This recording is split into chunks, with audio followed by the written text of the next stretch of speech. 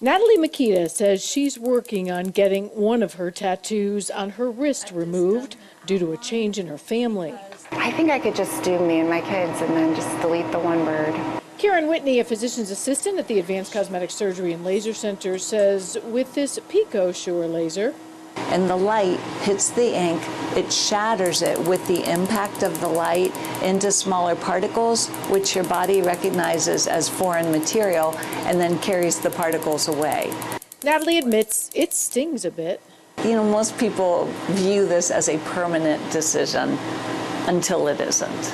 And then it's a pricey, it's a long-term investment to remove it.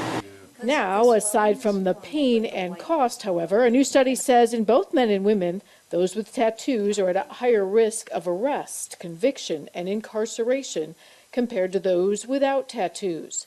While it's tough to determine why, the authors of this study speculate that it's due to stigma of tattoos. That means many associate tattoos with areas of bias, including race, gender, and mental health problems.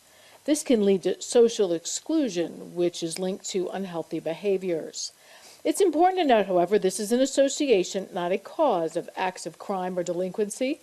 And while this may be something to consider, Dr. John Mendelson says the top patients his team sees having tattoo regret. I think the tattoos that we remove the most are the ones that have old names on them or people who are out partying and decide they want a tattoo.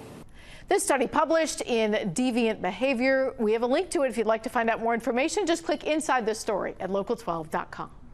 You can always get local stories right here on YouTube, but go ahead and hit that subscribe button to get notifications to stay in the know.